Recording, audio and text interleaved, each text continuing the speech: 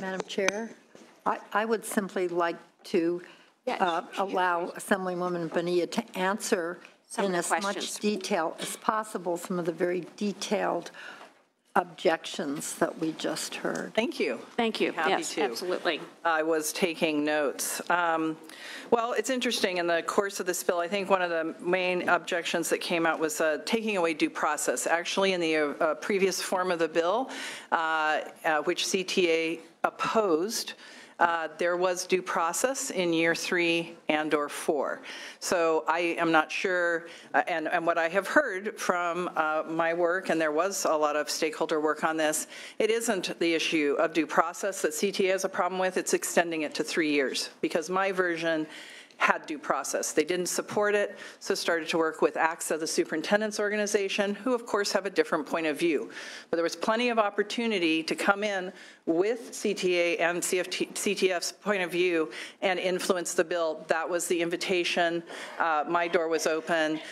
We wanted to have stakeholder process that included them. They declined. So I can't advocate for their desire to have due process if they won't advocate for it themselves with an extended probation, and they would not. I think that also there was a comment about it being an extension of BITSA and that there would be costs associated. That is not in the bill. We used BITSA as a reference and the coaching component of it. We have clarified it with the amendment taken today that it would be a coach, a mentor that would be provided to the teacher. I would never subject teachers to a 3rd year of BITSA. Anyone who's gone through it, by 2 years you go out and you burn your papers because you're so sick of it. But what is really valuable in the BITSA program is the coaching. That coaching is exceptional, and what is in the bill is don't just keep someone on probation for an extra year and let them flounder, but have that coach. And so we did clarify that in the amendment. It is not the BITSA program. There is no cost to the teacher at all. In fact, I carried a bill last year that we all agreed on that there should never be a cost for BITSA, and unfortunately the governor vetoed that bill. But this bill does not bring about any cost for the teachers. It is not and when we talk about it being an unfunded mandate, this is not appropriations. This is a policy committee. We know there's a lot of costs in education, and I would hope CTA would join me in advocating for the funding to provide coaches, not say that we can't afford it. Because if we start saying we can't afford good teacher support, we've lost the battle before we've even engaged. We should be fighting together to get that coaching for our 3rd year teachers. We should, as teachers, be fighting to get that support and coaching for our 3rd year teachers. Gut and amend. This is technically a gut and amend. However, I met with the chair back in January and said, I have this bill. It's going to take a lot of time. If it was in the assembly, it would have to be heard in March. And it was to allow the time for the vetting. It was to allow the time for the stakeholder process. She graciously agreed to allow me to present the bill here in Senate Education so that we would have plenty of time. And I'll tell you, if you look at the endless amendments and various versions in print, it's very clear that this bill was exhaustively vetted over months, and everyone has had an opinion and lots of time to talk about their opinions of this bill and to give input. And I was really at the beginning, that was my goal. Come and talk about this. But when you hear back, and I actually started in the fall of last year, approaching CTA and CFT and they didn't want to talk about it. They didn't want to do anything on this topic. So at that point, I had to move forward. Let's see, the fact that there's been an improvement that it takes 7 months under the current system to dismiss somebody after you've already gotten to the place where you want to dismiss them. To me, that is an extremely long time. What we didn't touch on is the cost of this current system that we have. And what you'll hear from your superintendents, if you call them, is it can cost $100,000 to $200,000 to go through that process. I would love to see that money repurposed to coaches, for teachers, for PAR, for teachers who are struggling. I don't want to see that money go to attorneys. That was my bill originally, was, let's bring PAR in. Let's help those struggling teachers. And, I have every confidence that at the local level, I was part of a bargaining unit. I was a union rep in Mount Diablo Unified School District. And I cannot imagine that we would ever bargain away our rights. Please introduce me to the teachers who would do that. You know what teachers might do and will do? They're going to bargain to improve their rights. They're going to bargain to get PAR. They're going to bargain to get support. And we should allow them today the opportunity to do that. And if you vote no, you're denying teachers the opportunity to bargain to get the support that they need. And I'll tell you, if you talk to teachers, the number one reason they leave the profession at 5 years, they don't feel supported. If we can change one thing, it would be to allow teachers to get the support in the 3rd year, and also when they're struggling, that's what they need. They need it in a lot of other points of time too, but we'll start where we can. Negatively impacts students because teachers can't advocate when they are on probation. Now if that is happening, there's a problem there. And there's a problem that the local bargaining unit needs to be all over. The advocates, the teachers, the senior teachers, if there is some kind of persecution happening and a fear among our early teachers that they would have retribution, that is a serious problem. I'm sorry to hear about it, and I would put it squarely back on the local bargaining unit to get in and deal with that with the administration. Again, that's not something we're going to be able to control at the state level, but the teachers on that school site should be coming around the new teacher. They should say, we're here to help you. You need more textbooks, we'll get them for you. We're going to work with you. We're a team. And I fully believe that's what usually happens, and that is the best case scenario that is much more common than what was portrayed here. Let's see, buy a home, start a family. Someone needs to look at their pay stub, because no one on a teacher's salary is buying a home in year 2, 3, 4, 5, 6, maybe 15. If we want to advocate for teachers to buy homes and start families, that's about their pay.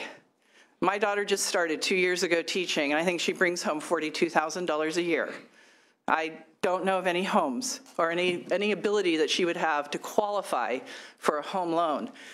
Putting someone and giving them support for an extra year so they become excellent teachers, I completely reject the fact that that is going to have any impact on them as home buyers. I care very deeply about that issue. We should have housing for our teachers. It's a travesty that they are not paid enough to buy a home, to live in the community that they work in. We should care about that. My bill, though, is not the make or break of a young teacher, a new teacher purchasing a home. And I would, rally that's the next rallying cry we need to have with teachers is to, look at that beginning salary. If we're having a shortage, it may have a little bit to do with the fact that they're not paid very well and can't start a family and buy a home on that starting teacher pay. There was a comment made about making up their own rules to fire teachers. Again, this goes back to the bargaining unit. I don't think that that's the purpose of any bargaining unit or local union representatives that I've ever encountered. Let's sit down with the boss and figure out how we can fire ourselves. No. You know what's going on here is you have a tiny percentage of teachers who are ineffective. Tiny. Maybe 3%. And all this focus has gone to them. Why? Why in the world are we protecting ineffective teachers that we wouldn't want our own children in their classroom? Why aren't we focusing on the 97% of great teachers? Teachers that have taken on a challenge that none of us, envy. We don't want to be today, well, it's summer, but we wouldn't want to be in September in many of the classrooms in this state. We would be exhausted, we would be demoralized, we would feel overcome at the obstacles and the challenges we are facing as teachers. So what should we do for these teachers? We should support them. We should give them coaching and mentoring. We should allow them at their local levels to make these decisions. And then the final comments. I don't even know what to say. I have been in conversations with Mr. Lucia over and over again, asked him to give me amendments. Please give me language to show up on the day of the hearing and call the bill severely flawed in drafting when we have I can't even describe the number of good faith efforts I have attempted to make to answer all of his concerns, and we have taken a number of amendments. And of course, that's my goal, is to have a strong, clear bill that would go into law. And of course, I would pledge, if that is your concern, this isn't the last stop for the bill. If we get it out today, we will sit down and make sure that we are not creating any kind of unintended negative consequence. You have my word. That is not my intention, and certainly not what I would carry out. So those are my initial responses. If you heard some other questions, I'd be happy to also address those. And we have our witnesses also back here. Thank you. Senator Hancock, is it sufficient? Actually, there were a couple of things that were mentioned that are of interest to me. What was amended out of the bill? Some speakers referenced a differential learning trajectory.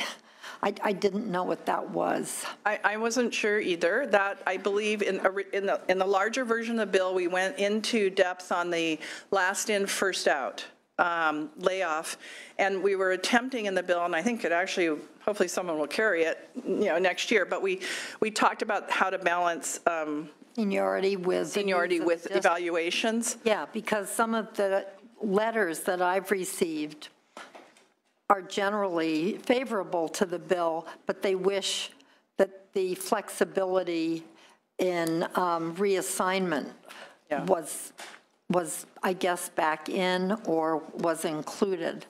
But I recall we had a bill from the chair of the committee several years ago that did something about that, I thought. Seniority? Yep. Jack Sawyer? Yeah, maybe. No, it was definitely a different chair. Oh. It was your predecessor, Senator Lieu. The black glass. Senator who? Senator Huff, did you do one of those? Oh, was it? Well, okay, but differentiated learning trajectory means flexibility in reassignment. I'd like to respond to that since that was my comment, actually. In the earlier draft of the bill, there was an extended tenure period where the third year teachers had due process rights. So a teacher could gain tenure after 2 years, or could gain permanent status after 2 years if the admin decided that that teacher was effective at that point.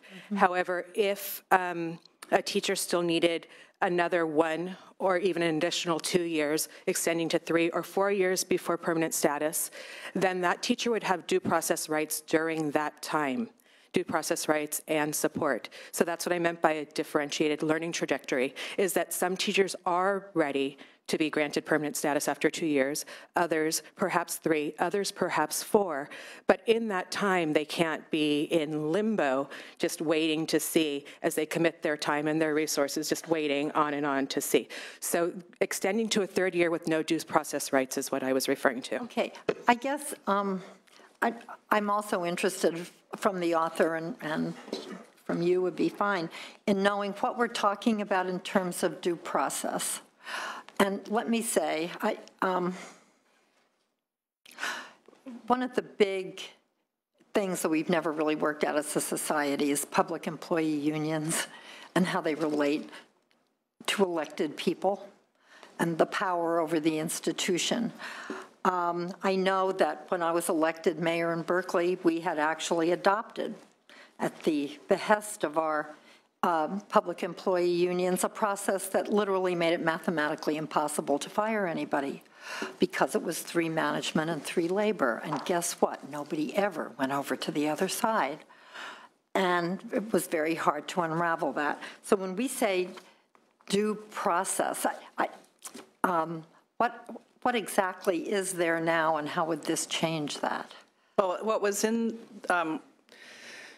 Well, what is in the current version that you're voting on today is a very clear and just an extension of probation for an extra year. No due process. That means that the new teacher can be released without cause and or explanation, or they are retained.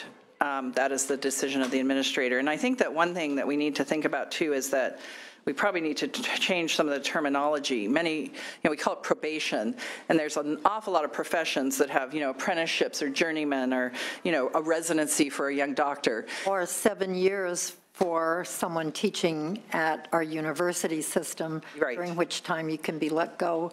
Yes. Or if you don't get tenure, you go. That's what also. happens. So and what I had been trying to achieve in the previous version, I'm a little uncomfortable talking about the previous version because it's not what's in front of you today, and I don't want to confuse you, but, it had in there some options so that there could be a release, an off-ramp at 2 years, which is current. Like you could, outstanding person, make them permanent at 2, or, and or 3. But what I did add in my original version was that there would be a limited due process. We were trying to nail it down, trying to work something out. The unions were not interested in any discussion at all on what the due process should be or could be. They did not want probation extended. So at that point, without any input, the superintendent's preference, quite honestly, is to just cleanly extend it to the 3rd year with no due process. And the difference is now that you become permanent, and the reason the superintendents, then you have to now currently, to be dismissed, go through the panel process that is so costly and unworkable. So what you really now have is your due process is you come in and, you try to get a settlement, and as I described earlier. And I don't think that's very good. And if you want to know why superintendents didn't want due process, it's because of the broken mechanism on dismissal. If we had a fix on dismissal, it wouldn't be an issue because they wouldn't feel like they're trapped if they keep this person and can never get rid of them. So there's an awful lot riding on fixing and getting a workable dismissal process in place. And I'm not advocating for, willy-nilly firing teachers at all, but we need something that works. And no one can claim that the current system is working when it costs that amount of money. So, I was very open to due process, but couldn't gain support, except for, I'll be very clear, yes, teachers who were part of Teach Plus, but I could not gain enough support on that issue. Senator, you asked what's in place right now. Hang on. Can I answer the question? No. Ms. Hancock, would you have another comment or question? Then I was also interested in that, the comment about due process. There was something in it about performance as a professional benchmark, and that isn't there. Well, that you would have to, in that system, it wasn't just like, there was a standard that if you were highly effective, you could be released at 2 years. And if you were highly effective, you could be released at 3. And so what it was saying was, it isn't just like do your time and you're automatically in, but rather there should be a standard there. And I will say that with Teach Plus's own polling of teachers, most teachers in the state believe that probation should be 4 or 5 years. So settling on 3 years is another compromise, but extending probation is supported by teachers in the field because we work alongside those brand new teachers, and we're happy to help them. But again, I'll go back to my point. There's no purpose in keeping someone on probation without giving them a coach or mentor, without being engaged in raising their performance to a highly effective level. That should be our goal. Well, I would agree with that, and I would ask the opposition if you want to comment on these particular topics. Through the chair, sorry, Madam Chair, sorry. But I feel like I've lived with this issue for such a long time, both when I worked in the U.S. Department of Education and in local government, and now 14 years on this committee. and talked to many, many teachers over the years about this. And the thing that's very attractive to me in this bill is the required mentoring and coaching. You know, I don't think I would have survived in this job when I was first in the legislature without mentoring and coaching from my congresswoman who had been in the legislature, from other people. I think teaching is the toughest, most creative, demanding job on this planet, standing and delivering every day and trying to bring the best out of the people, little people, I want to say, but some of them are pretty big, that you have to work with. And getting that coaching and making sure that there is no cost to the teacher in that. Because I was horrified to read in one of the letters that sometimes It's a misunderstanding. teachers have to pay. Right. Okay. To me is a critical piece. And I would suggest changing probation, because it does sound like we're expecting you to fall off a cliff or not do well. you need a probation And that isn't what it is. It's like, I consider it like being an assistant professor at the university. And I would also note that we know very, very well that such a large percentage of teachers counsel themselves out. And for many reasons. And that's why I really love the coaching piece of this and the fact that it would keep a conversation going. But through the chair, I would be. Right. You'd be interested in hearing from the opposition. Briefly, please. Yes, I mean, just on that mentoring piece, we did see that in the first version of the bill, there was a portion about peer assistance and review. That's a program that, you know, has worked very well in different areas of the state. And we did suggest to the author, I mean, I would respectfully disagree with the assertion we haven't had any conversations at all about what would work for us. We expressed that peer assistance and review, this mentoring is something that we value, and that if we wanted to put some kind of best practices piece together that folks could draw from in the state as a good model, that would be excellent. That's been a program that's great. But we have come to the table every time, as requested by the author. I've personally sat with the author for an hour. So I would respectfully disagree that we're not coming to the table or suggesting alternatives or having discussions. We've been very active. In fact, initially, the first couple times that we requested meetings with the author, we didn't hear back at all. Thank you. Any other questions, Senator? No. Okay. Senator Monning. Well, thank you, Madam Chair.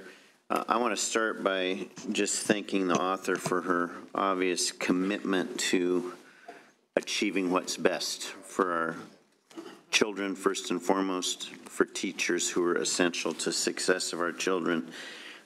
You bring to this your experience as a teacher, as a parent, and so I just applaud what is clearly a strong motive to improve on the status quo.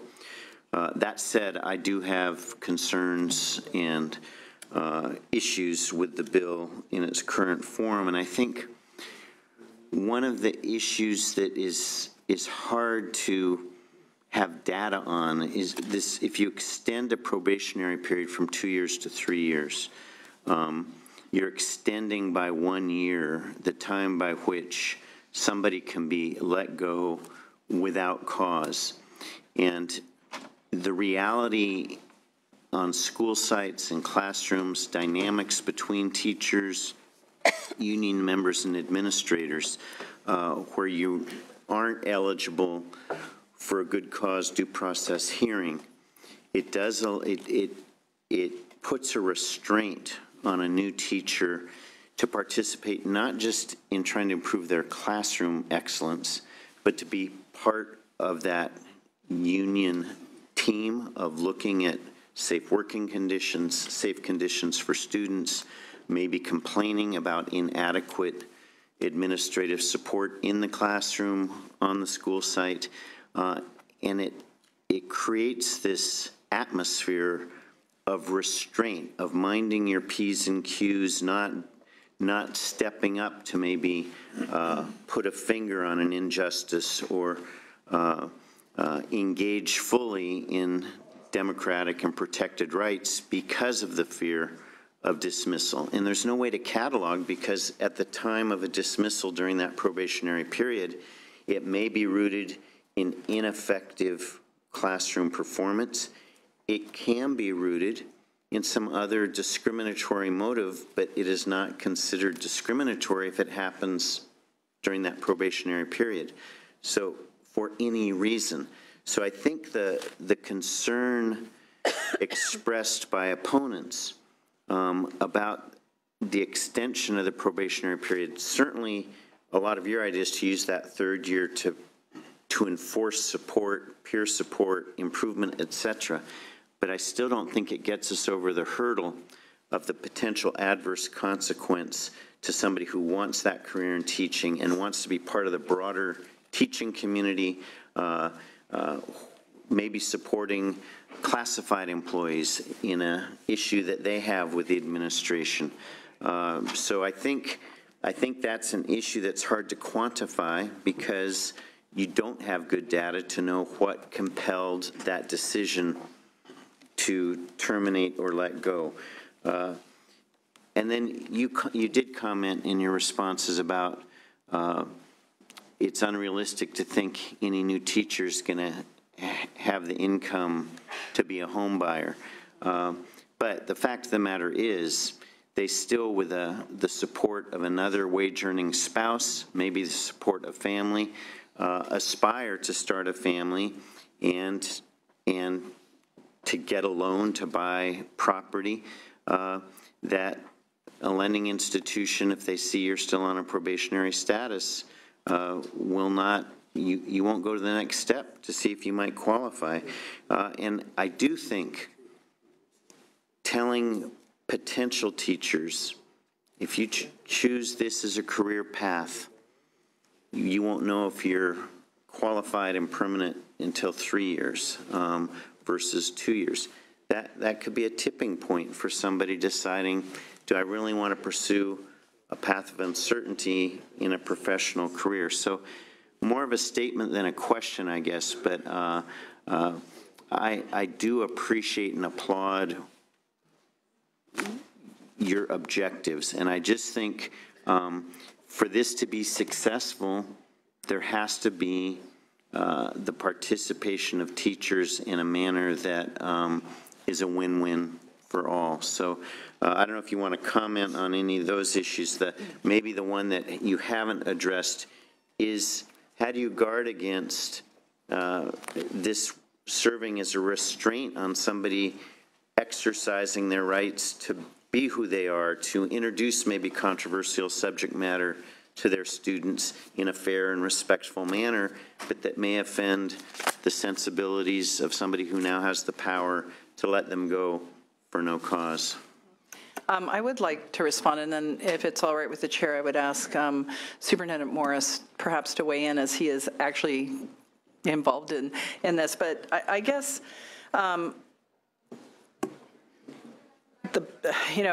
if there is a problem there, we should be addressing it because it's happening right now for everyone who is on probation for 2 years.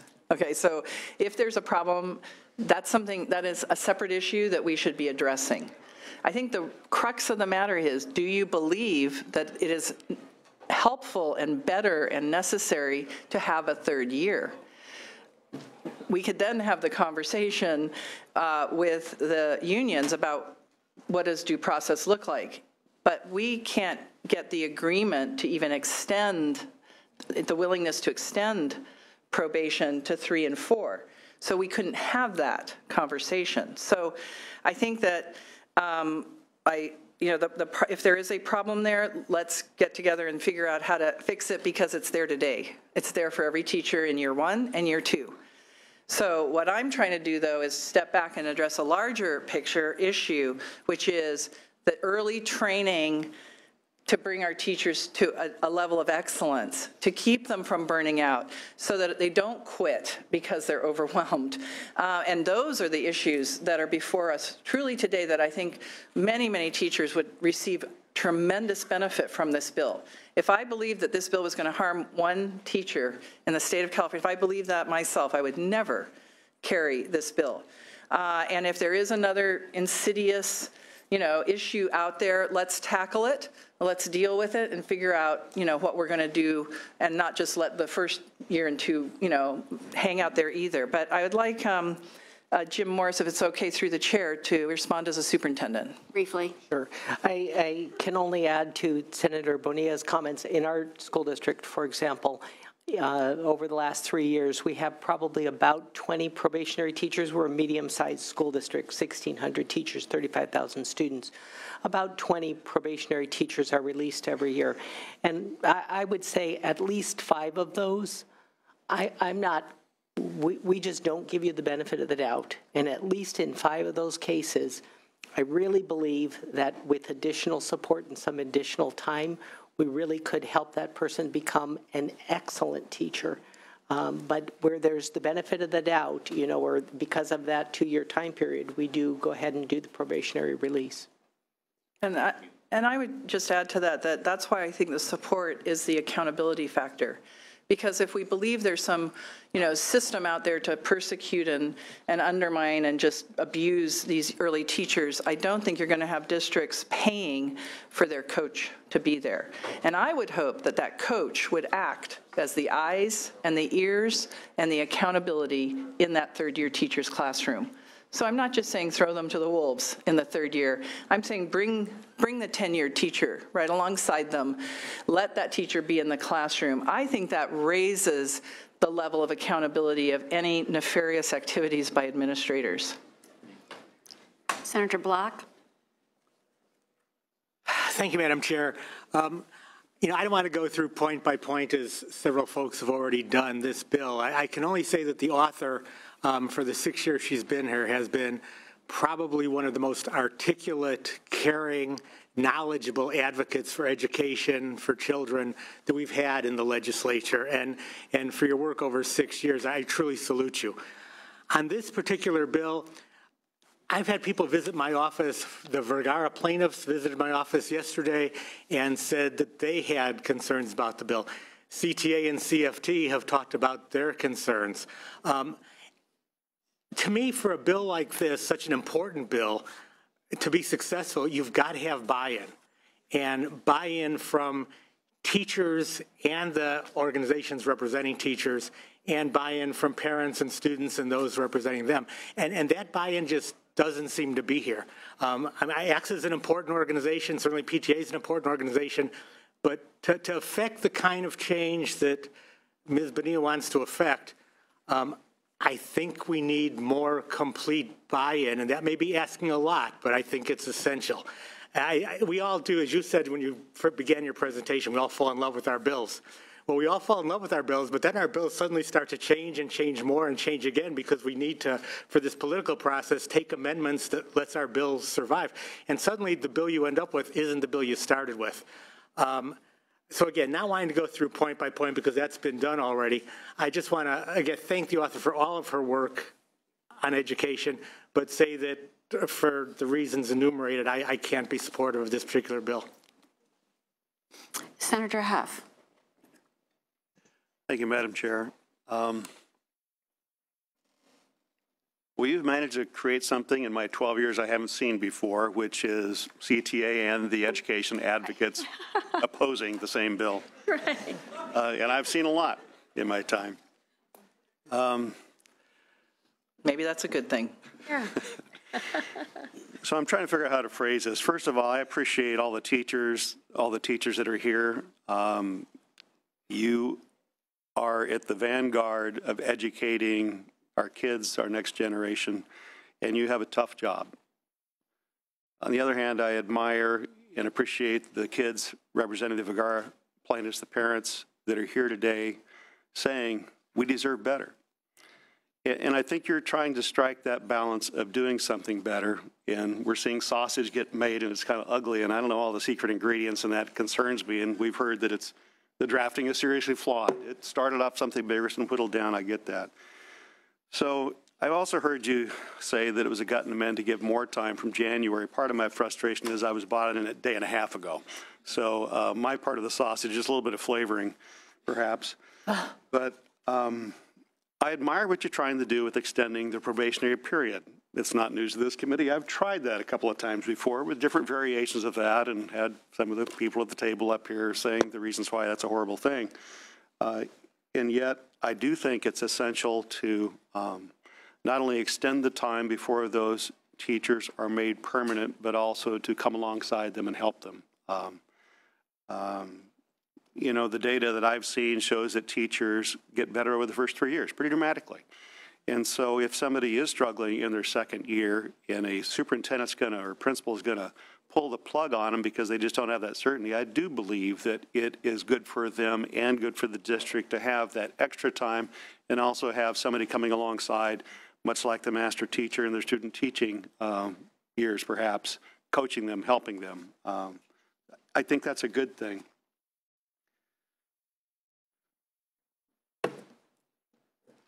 So I'm still struggling with all the rest of the stuff here.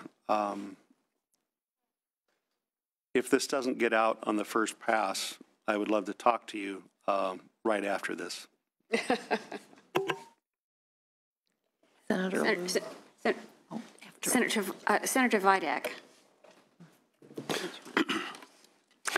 I, too, would like to thank the author for coming in and speaking with me twice on this bill and the merits of the bill.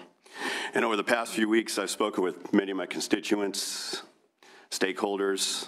Some were in support, some were in opposition, some were the same people. I was in it for more than a day.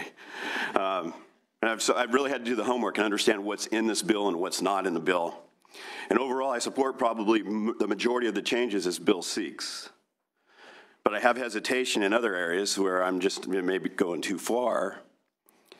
On balance, most of my concerns are the timing, because the timing and not having a lot of time to actually get this bill ready. This is a huge policy area that doesn't get changed often. And we must acknowledge that this is the first time many of us, most of us, have seen this entire proposal today. If this had been last June, I'd probably have been more comfortable working with the bill. But we've only got 20 legislative days left, and this is just a major, major deal to be changing, and I'm not sure what it's going to turn into in the next 20 days either. There's been a lot of amendments. Things are coming in and out. If it makes it to the floor, I'll look at it again. But today, because of the timing and I just don't think it's ready, I can't support it today. But, you know, next year we're going to have a brand new Education Committee, and I would love to work on this deal again. Thank you. Thank you. Any other questions? You can take another second bite of the apple here. Okay. Well, I actually had, I considered what I said before technical questions, Madam Chair. And I want to say to my friends who I've worked closely with in the teaching profession and others, I am going to vote for this bill today for some of the reasons that Senator Vidak indicated give him pause. And that is because it will keep this conversation going with a little pressure on people.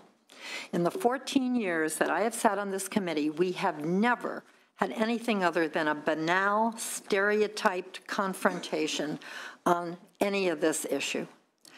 And I think that Assemblywoman Bonilla, being a teacher and caring about the profession, has made every effort to do this. I would suggest a few changes too. I like the stuff that used to be in there that got taken out.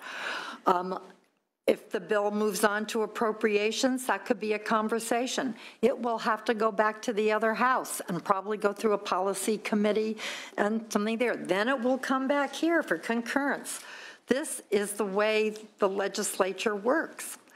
And to me, my vote for this bill today is say, let's sit down and get real, everybody, and try to find something that's going to work. I want that coaching for teachers. I think they need it. I would like to see a flexible system.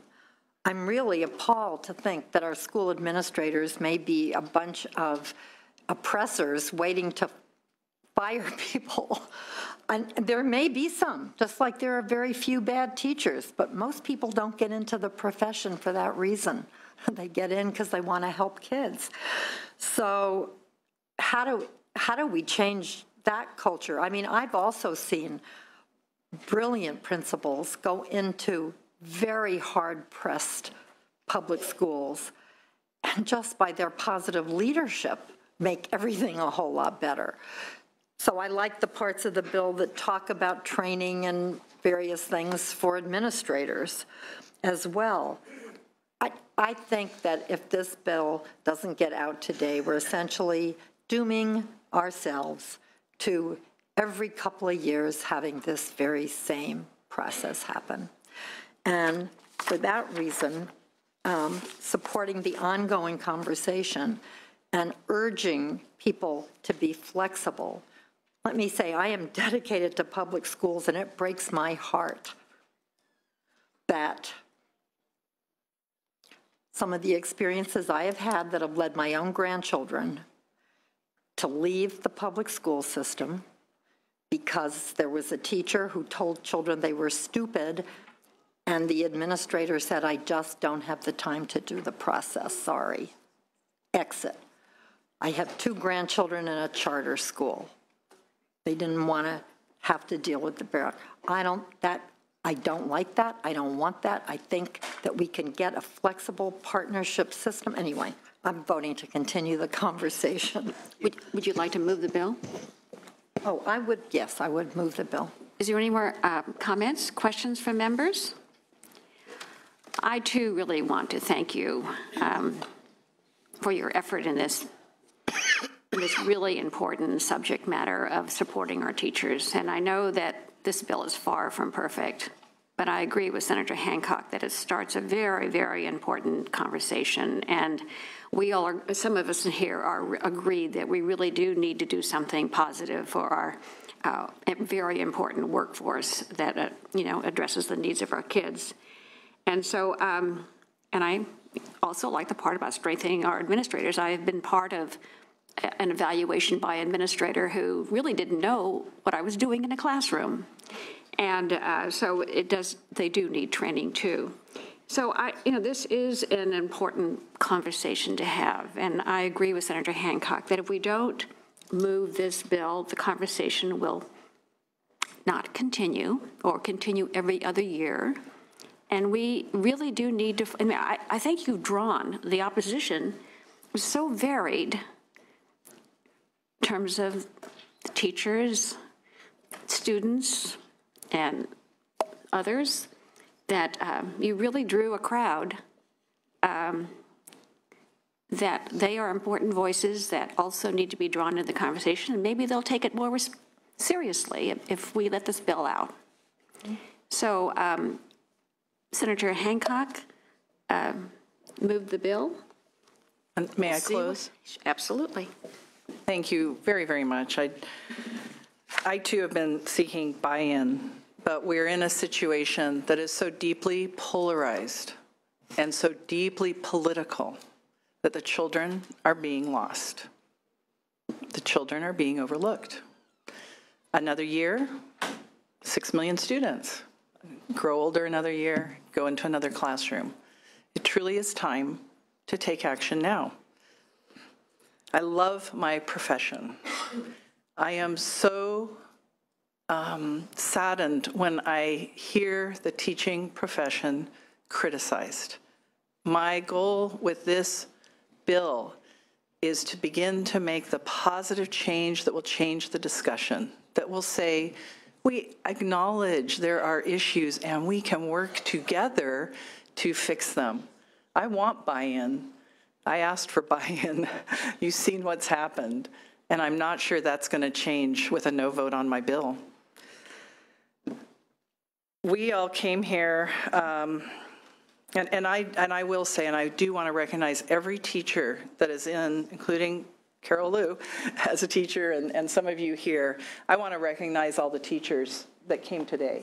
And I want to reaffirm my commitment to work on their behalf and on behalf of all the students in California to make their profession strong, sterling, excellent, and well-supported, because I really do believe that is the solution. So I may not be here next year, but I will continue, I hope, to be a strong voice on behalf of teachers and students in public education in California. When we come here, and I am an English teacher, so I just couldn't resist, I do have a quote I'm going to read, and it's meant a lot to me, and I think it captures all of us here who have been elected when we've had our constituency send us here and when we've taken the oath of office. Theodore, I think, Roosevelt knew what we face. And this is from a speech that is titled The Man in the Arena. He gave it in 1910.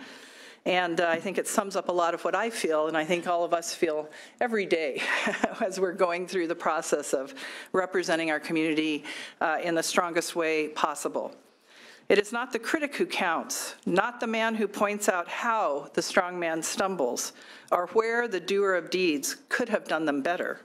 The credit belongs to the man and the woman who is actually in the arena, whose face is marred by dust and sweat and blood, who strives valiantly, who errs, who comes short again and again, because there is no effort without error and shortcoming, but who does actually strive to do the deeds, who knows the great enthusiasms, the great devotions, who spends herself and himself in a worthy cause, who at the best knows in the end the triumph of high achievement, and who at the worst, if he fails, at least fails while daring greatly, so that his place shall never be with those cold and timid souls who neither know victory nor defeat. I ask for your aye vote. Thank you. Let's call the roll. Item number 3, AB 934. The motion is due pass as amended to appropriations. Liu? Aye. Liu, aye. Block? Block, no. Hancock? Aye. Hancock, aye. Huff? Leyva? No. Leyva, no. Mendoza? Monning? No. Monning, no. Pan? Vidak? No. Vidak, no. That's 2-4. 2-4. We'll keep the roll open. Thank you. Thank you. You have 2 other bills. I sure do. I'm not going anywhere.